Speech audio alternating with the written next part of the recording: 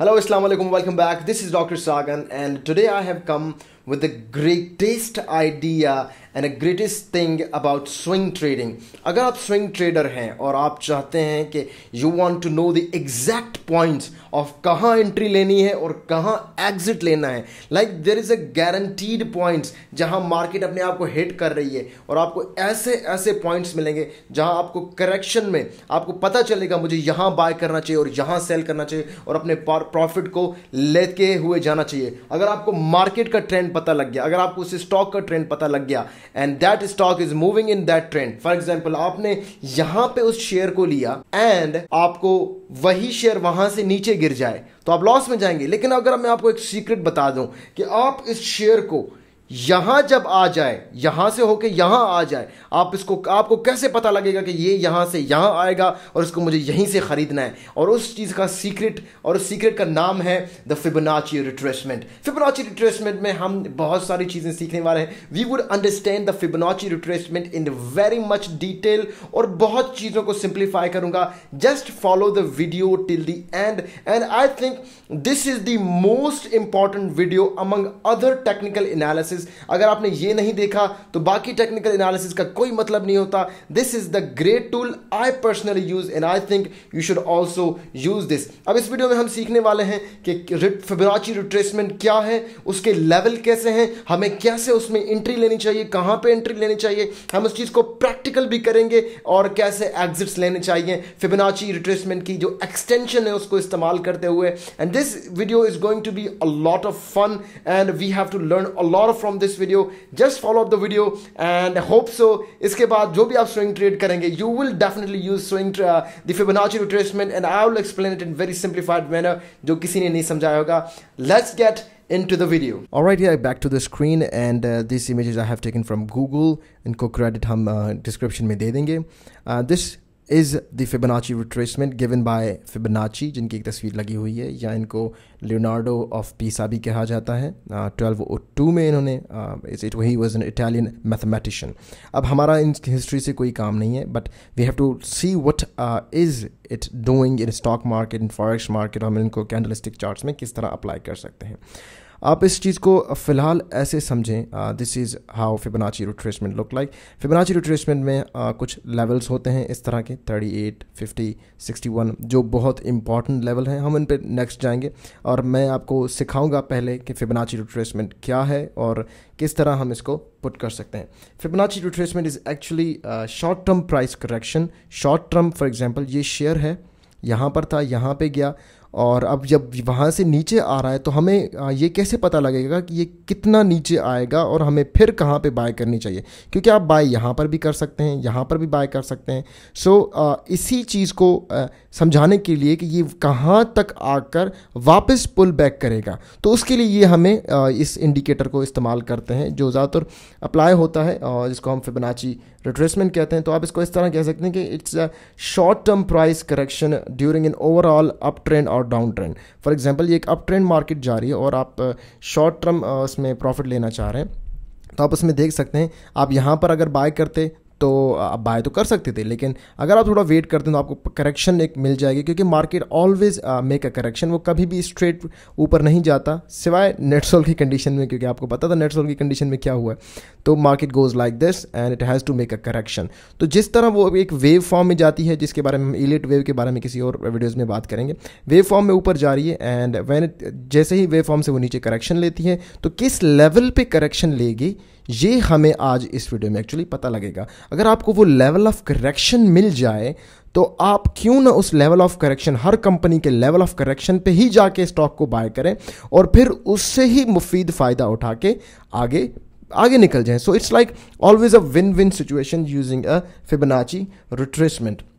और हम इसमें फाइनली भी डिसाइड भी करेंगे कैसे हम इसमें एग्जिट ले सकते हैं और प्रॉफिट मार्जिन को किस तरह बढ़ा सकते हैं. जब भी आप कोई भी स्ट्रेटजी अप्लाई करें उसमें टाइम और प्रैक्टिस लगता है. Make sure to do your work और उसको practice always practice. It's like math, हर चीज़ में आपको मैथ का इस्तेमाल होता है and you always have to work on it. और इस तरह आपकी जो भी टेक्निकल एनालिसिस की चीज़ें हैं वो इम्प्रूव होती जाएंगी और उसको हम शॉर्ट टर्म ट्रेंड में या शॉर्ट टर्म प्रॉफिट्स के लिए जो शॉर्ट टर्म ट्रेडर हैं वो डे ट्रेडर हो गए या डे ट्रेडर हम नहीं कह सकते बट डे ट्रेडर भी इसको इस्तेमाल कर सकते हैं, but I will preferably use the swing trader to use this Fibonacci retracement. अब हम आगे जाते हैं, इस तस्वीर को देखें, इसमें वही चीज़ मैंने समझाई है। इट्स फॉर एग्जांपल यहाँ पे एक शेयर की प्राइस है, वो ऊपर गई, वो नीचे आई। अब वो जैसे नीचे आ रही है तो हमें कैसे पता लगेगा कि कहाँ तक नीचे आएगी? अगर कहाँ तक नीचे भी आएगी तो वो हमें उस लेवल में ये फिबोनाची रिट्रेसमेंट हेल्प करता है। ये यहाँ से ऊपर गई, अब वापस कहाँ तक नीचे आएगी? फॉर एग्जांपल आपने अभी आप यहाँ पर आपने शेयर प्राइस गई, शेयर प्राइस अभी यहाँ पर पहुँची हुई है, लेकिन आप यहाँ पर भी बाय करें तो आप फिर भी देखेंगे वो नीचे जाएगी, फिर आप फेयर में उसको बेच देंगे और लॉस में जाएंगे। लेकिन उससे पहले फिबोनाची आपको बता देगा कि कहाँ पर आपको वापस लेना चाहिए, इधर यहाँ पे, यहाँ पे या यहाँ पे। तो 3 इंपॉर्टेंट लेवल्स हैं, आपको वो याद रखनी है और इनको आप अपने सिर में उतार लें। दैट इज़ दिस 61%, जो ज़्यादातर आई स्पेशली बिलीव इन 61% आगे भी बहुत काम करता है, 161% काम करता है, बट वो एक्सटेंशन में आगे जाएंगे। 61% अभी तक, 50% और 38.20%। इन चीज़ों को याद रख लें, these are very important levels. यहाँ इन लेवल को अभी याद रख लें, हम आगे इसको अप्लाई करके देखते हैं कि किस तरह ये अप्लाई होते हैं। ये देखें, ये 61 याद रख लें, 50 याद रखें, 38। इसका मतलब है जैसे ही वो वापस रिट्रेस होकर 61% पे आएगा, there is a high chance कि वो इसका एक मेजर सपोर्ट बन जाए। अब आप समझें कि आपको मैंने एक आइडिया बता दिया है कि what is the future support और फ्यूचर रेजिस्टेंस। अगर आपको फ्यूचर सपोर्ट देखें, आप यहाँ पर बैठे हुए हैं और आपको पता है फ्यूचर में ये यहाँ जाके रुकेगी, और जैसे ही वो यहाँ पे जाने वाली हो और एक कंफर्मेशन कॉल आ जाए और वहाँ पे आप बाय कर लें, एंड अगेन आप उस रिट्रेसमेंट को ऊपर तक एंजॉय कर सकते हैं। तो ये तीनों इंपॉर्टेंट लेवल हैं, अब इनको जहन में उतार लें, पेपर कागज़ पे लिख लें। 61.8%, 50%, 38.20%। Now let's move on to the actual video in order to learn कि how to get the best of this idea. We are on Google में जाके सबसे पहले आप investing.com में जाएं। investing.com a great website for using technical analysis या कुछ भी आप इस्तेमाल कर रहे हैं, और यहाँ पे नेटसोल टेक्नोलॉजी, कोई भी कंपनी आप चूज़ कर सकते हैं। We are working on NetSol because of its high volatility, तो इसमें हमें ज़्यादा क्लैरिटी होगी इस चीज़ को समझने में। हम इसमें वापस नीचे स्क्रॉल डाउन करेंगे and we have to go to charts, और चार्ट्स में भी हमें स्ट्रीमिंग चार्ट्स में जाना है, and we go here streaming charts. और जैसे ही ये लोड होगा and in here and here we are, हम इसको कैंडल स्टिक में कन्वर्ट करेंगे। यहाँ से क्लिक करते हैं, आपको पता है कैंडल स्टिक में, अगर आपको बेसिक ऑफ चार्ट मैंने अगर आपने वीडियो देखी हो और इसको कैंडल स्टिक में कन्वर्ट किया, नाउ हम इसको 1 आवर के चार्ट में कन्वर्ट करेंगे ज़्यादा क्लैरिटी के लिए, क्योंकि हमारी ट्रेड्स स्विंग ट्रेड में आसान हो। तो हम इसको जूम आउट करते हैं और हम कुछ पिछली ट्रेडों में पीछे की तरफ जाते हैं इस चीज़ को ज़्यादा बेहतर समझने के लिए। तो फॉर एग्जांपल हम यहाँ जाते हैं, यहाँ पे कोई भी लेवल पकड़ लेते हैं। फॉर एग्जांपल ये अब हम फिबोनाची रिट्रेसमेंट अप्लाई करने लगे। बहुत सारे लोग इस चीज़ को समझा भी नहीं पाते कि फिबोनाची रिट्रेसमेंट लगाते ही कैसे हैं। तो वेरी सिंपल है, यहाँ पे जाना है, ये इस क्या नाम है इसमें अभी पिच फॉक आ रहा है, पिच फॉक को छोड़ के आप इसी लाइन में नीचे जाएंगे, देखेंगे there is a Fibonacci retracement. Apply this Fibonacci retracement, और इसी वीडियो में हम देखने वाले हैं कि फ्यूचर में हमें कहाँ पे प्रॉफिट लेना है। तो उसके लिए हम ट्रेंड बेस्ड फिबोनाची एक्सटेंशन लगाएंगे, and that is going to be more exciting, कि आपको फ्यूचर में पता लग जाएगा कि अब कहाँ निकलना है। मतलब फिबोनाची रिट्रेसमेंट हमें बताएगा कहाँ लेना है, और ट्रेंड बेस्ड फिबोनाची एक्सटेंशन बताएगा कहाँ निकलना है। और निकलने के 2 तरीके हैं, वो हम आगे डिस्कस करेंगे। फर्स्ट हम अपनी एंट्रीज बनाएंगे कि भाई दाखिल कैसे होना है। तो let's move on to entering the Fibonacci retracement. Click करेंगे, कुछ भी नहीं होगा। आप ये नहीं समझे कि कैंडल दूसरे कैंडल उसकी टेक्निकल एनालिसिस की तरह कुछ आ जाएगा। There is nothing going to be कम। अब ऐसे सोचें, जस्ट थिंक लाइक दैट। अभी शेयर यहाँ पर है, आप अभी मार्केट में खड़े हैं, आप इसको यहाँ से देखें। आप यहाँ पे 73, 74 मेरा अगर आप पिन देख रहे हैं तो आप इस कैंडल्स पे खड़े हुए हैं। अब आपको क्या करना है, अब मेरी बात लगेगा, याद रखिएगा, सुने गौर से। पीछे जो कैंडल्स हैं, अभी तो आप यहाँ पे ट्रेड कर रहे हैं, ऐसे समझे मार्केट यहाँ पे अभी खड़ी है। पिछले जो उसके कैंडल्स हैं जिनका लोएस्ट पॉइंट है, जो स्विंग लो पॉइंट है, वहाँ पे एक क्लिक करें और इस तरह का एक लाइन ग्रो होता हुआ आएगा, और उसको उस हाई तक यहाँ पर इस जगह पे इसकी जो जहाँ मैक्सिमम कैंडल्स है, आप कैंडल स्टिक जो इसकी स्टिक लंबी आ रही है उस तक नहीं जाए, उसके पूरे कैंडल बार तक जाएं, यहाँ पे उसकी क्लिक कर दें। अब यहाँ पे एक इस तरह का बन जाएगा। अब जो मैं परसेंटेज की बात कर रहा था वो देखें, यहाँ पे लिखा हुआ है 0.38, which means it's a 38%. 0.5 means it's multiply by 100 कर दें, it's a 50%. It's a now 0.618 is a what is this, it's a 68%. अगर हम इसी लाइन को, अब मेरी बात सुने, अब अगर इसी लाइन को हम एक्सटेंड करते हैं थोड़ा सा, मतलब इसी हद में रखते हो, मतलब इसकी इससे उस लाइन से ऊपर नहीं लेके जाना, लेकिन हम इसको आगे से एक्सटेंड कर रहे हैं. अब ये देखें, इसको थोड़ा सा गौर से देखें. आप यहाँ थे, आप अभी फ़िलहाल यहाँ पे ट्रेड कर रहे थे. अब देखें ये मार्केट ऊपर गई, आपने मैक्सिमम पार्ट ये था. अभी थोड़ा इसको और नीचे कर लेते हैं तो हमारे और क्लैरिटी आ जाए. अब ये देखें, यहाँ तक गई, वापस आई. अगर आप यहाँ पर बैठे हैं और आप मुझसे पूछ रहे हैं कि सर ये वापस कहाँ से वापस जंप होगी, तो देयर आर दूसरे भी पॉइंट्स हैं, लेकिन हमने क्या कहा था, 38%, 50% और 61% को याद कीजिएगा. अब देखें यहाँ पर भी इसने आके रोकने की कोशिश की, सपोर्ट लेने की कोशिश की, लेकिन नहीं कर पाया. तो 38% वॉज ए स्ट्रॉन्ग सपोर्ट. यहाँ से एक सपोर्ट ली, वापस ऊपर जा, फिर यहाँ पे एक सपोर्ट ली, फिर यहाँ पे. हमें तो मतलब यहाँ से अगर आप यहाँ पे होते तो आई वुड हैव सजेस्ट कि यहाँ से शॉर्ट सेल बनता करे, या अगर शॉर्ट सेल नहीं करना तो फ्यूचर में आपको पता लग गया कि भाई 0.38 इसका मेजर सपोर्ट है. तो जिस दिन इसने रेड कैंडल बनाई थी उस दिन आपको एंट्री नहीं लेनी थी. अगर फॉर एग्जांपल यहाँ पर थे, इट्स एक 1 आवर की चार्ट्स हैं, तो आप एक दिन पहले आप यहाँ पर थे, दूसरे दिन मार्केट क्लोज हुई और दूसरे दिन मार्केट खुली, तो एक रेड कैंडल बनी, फिर एक पॉजिटिव कैंडल बनी. Positive candle was a confirmation. जब भी पॉजिटिव कैंडल बने और वो दूसरे को इनगल्फ कर जाए रेड वाले को, तो ये देखो पूरा खा के जा रहा है, तो दूसरी जैसी आप कैंडल में घुसे, यहाँ पे आपको बाय करनी थी. बाय आपने मारी क्योंकि आपको पता है 0.382 पे एक वो सपोर्ट आ रहा है, उस सपोर्ट में आपने बाय किया एंड अगेन ऊपर जाने की कोशिश की, फिर एक वापस आया and again it went up. अब हम आगे एक इसके बाद एक और चीज़ अप्लाई करेंगे. ये देखो, हमें बाइंग का पता चल गया कि बाय कहाँ करना है. आप यहाँ खड़े थे, लेकिन इसने बता दिया कि आपको भाई यहाँ पे जब आ जाए 0.38 पे आ जाए, और 0.38 पे आने के बाद रेड कैंडल बनाया, आपने नहीं खरीदा. लेकिन जिस दिन इसने ग्रीन कैंडल बनाया उस दिन भी आपने नहीं खरीदा, क्योंकि मतलब उस आवर में आपने नहीं खरीदा, लेकिन सेकंड आवर में जैसे ही ग्रीन कैंडल के बाद दूसरी कैंडल बनी, आपने बाय कर लिया क्योंकि आपको पता था इट वॉज अ कंफर्मेशन कि हाँ हमें लेना चाहिए. तो 38% वाला हमारे लिए एक मेजर सपोर्ट बन गया. अब हमें तो ये तो पता लग गया कि भाई ठीक है, आपने कहा बाय तो कर लिया, अब निकले कहाँ, What is the profit taking?